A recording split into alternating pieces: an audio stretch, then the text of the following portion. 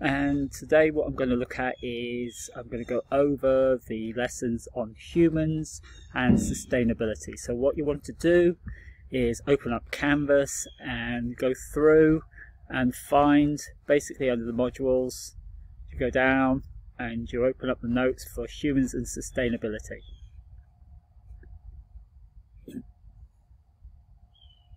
So the notes that I've written are all about humans and sustainability, and what it's stating is that our existence, lifestyles and economies depend upon the sun and the earth in terms of solar capital and also natural capital. Solar capital, this is the energy from the sun, and it provides 99% of the energy used on earth.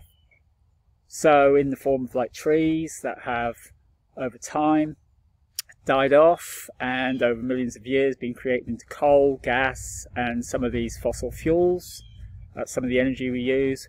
The other 1% may be, say, from the wind or even from geothermal energy, things like energy from the earth below, the heat from the earth. And then we have natural capital. And what natural capital is, this is what the earth gives us to support our lifestyles, our economies, okay, and our very existence. So natural capital, some of the things that can be included in natural capital, things like air resources and the system of purification. So the earth gives us air, which is 78% nitrogen, 21% oxygen, and you have 1% trace gases, things like argon. And a system of purification. Air is purified through basically the action of plants, absorbing some of the pollutants and giving out things like oxygen. Also, it can be purified by things like the rain or the oceans absorbing some of the pollutants. The earth also gives us water and a system of purification. That purification system is through, it can be like water can be purified through things like you have water passing through rocks, or it may be through like the hydrologic cycle. And if you think of the hydrologic cycle, this is basically where you have solar energy driving a system whereby pollutants are left behind in the ocean. So you have, for example, the sun beating down on the ocean, and as the sun beats down on the ocean you get evaporation. It's just like a saucepan with salt. If you boiled it dry, what would be left behind would be salt. So this water evaporates, goes up into the clouds, moves on land by a process known as advection, and then comes back down to ground level in the form of precipitation. Snow, could be sleet, rain, etc.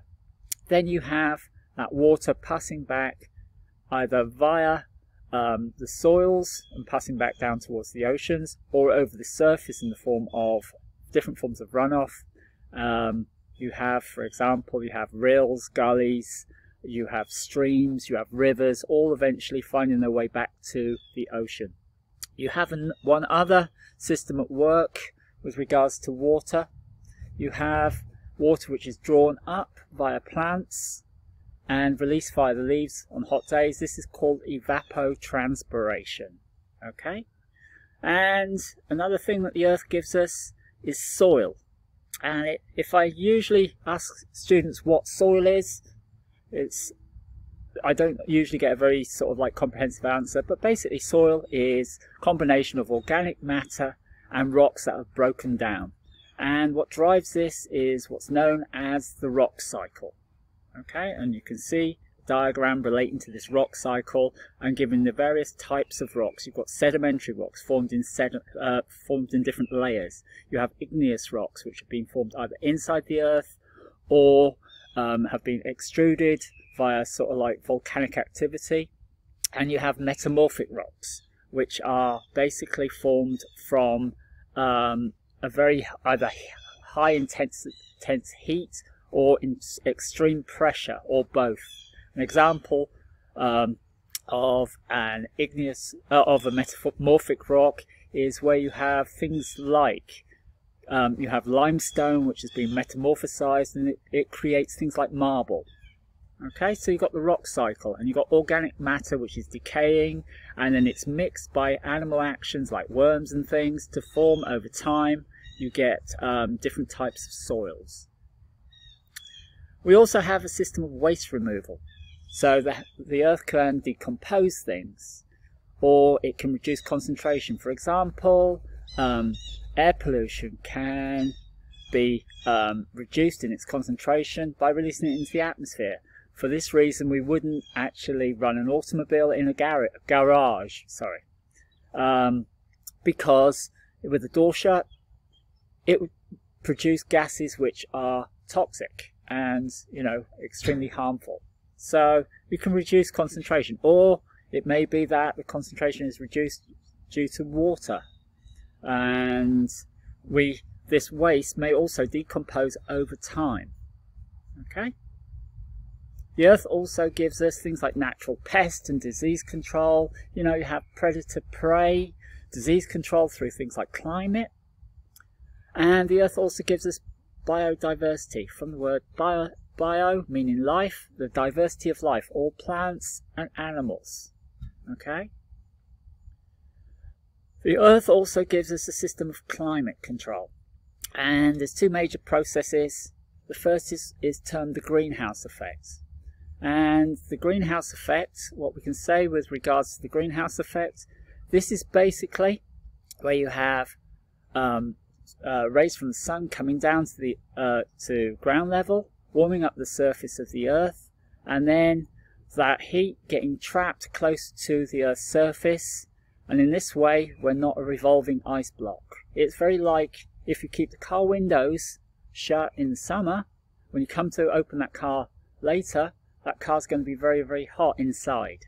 Okay, so the greenhouse effect is these sort of like rays from the sun coming down, getting trapped due to various gases, and these gases are called greenhouse gases. Okay. We also have another system is called the ozone shield. Okay, and what the ozone shield is in terms of climate, it's in the second area of the atmosphere called the stratosphere. And what happens is the rays from the sun pass down and they get to the stratosphere and they react with oxygen to produce ozone, to prevent vast amounts of ultraviolet radiation from reaching the Earth's surface and allowing life on the Earth's landed surface. Okay, so those are two processes with regards to climate. So the Earth gives us many different things to, like I said, to sustain life, our economies, and our lifestyles. So the next major component, the next set of notes down, is the major environmental problems. What are we doing to those natural resources, and what problems are we creating? Basically, these two lessons are giving you an overview of the things that we will be looking at during the course. So, the major environmental problems. Factors that affect the environment may cause environmental instability. So we look at different categories. We looked at the Earth gives us air and a system of air purification. So what we're seeing is things like global climate change. We're increasing the amounts of various greenhouse gases, things like carbon dioxide, methane, nitrous oxide, also chlorofluorocarbons or CFCs. And this is leading to an increase in the warming of the Earth's surface. It's like having an extra blanket on a bed. It's trapping more heat. We're also seeing in the second area of the atmosphere, with the stratosphere, where we had ozone to stop the ultraviolet radiation from reaching the Earth, we're seeing a depletion of this ozone. This is being caused by things like CFCs from things like aerosols or refrigerators or air conditioning systems being released and stopping a reaction, what's termed a photochemical reaction between oxygen and creating ozone. So it's stopping that reaction. So by that reaction not occurring, it's allowing ultraviolet radiation to pass through. We're also seeing increased levels of urban air pollution. This includes things like photochemical smog, and we'll look at this when we look at air pollution. So photochemical smog, which is basically high levels of ozone in the troposphere, or the lowest part of the atmosphere. This causes things like burning eyes or difficulty in breathing. We're also seeing things like increased levels of industrial smog. This is mainly found in places like the places that are industrializing or are major producers of industrial goods at the moment. We, in the economically developed world, don't see so much industrial grey air smog. We're also seeing things like acid deposition. We're building tall chimneys to remove things like nitrous oxide and sulfur dioxide, which is released into the atmosphere and comes down downwind to produce sulfuric acid and nitric acid. We're also seeing various levels of indoor air pollution. Certain things around the home, if you think, we've got things like radon, we've got things like lead within the homes. There's many different areas that we're seeing. In addition, we're also seeing things like habitat depletion.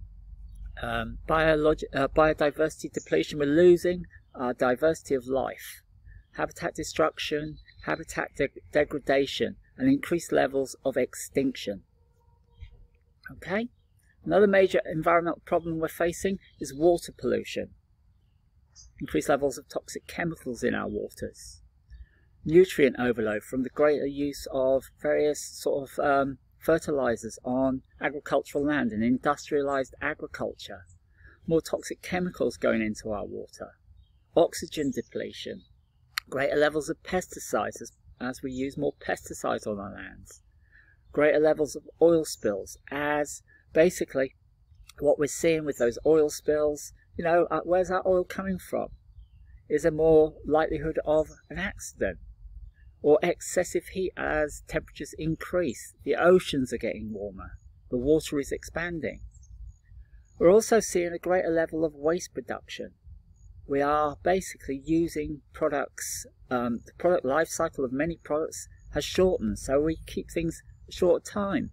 Think about all the products we have today as opposed to what people had in, say, the 1950s. We use things and replace them much more rapidly. An example for example could be, what about a telephone? If your telephone went wrong in the 1950s, what would you do? You would buy, you'd probably get someone in to repair it. Nowadays, what's the point? You would go out and you'd buy a new one. We also have in the world things like food supply problems, problems of overgrazing, okay? Because often, you know, in certain areas, populations are increasing, so we're seeing an increased level of overgrazing. Farmland loss as we expand into the farmlands. Wetland loss. Overfishing, where fishing is not traditional fishing anymore, it's more industrialized fishing. More coastal pollution. Also, great levels of water shortages, loss of biodiversity, but also poor nutrition. Think about, what are we eating? As they say, we are what we eat, but we are what we eat eats. I will continue this on the next video. I'm going to start to look at sustainability.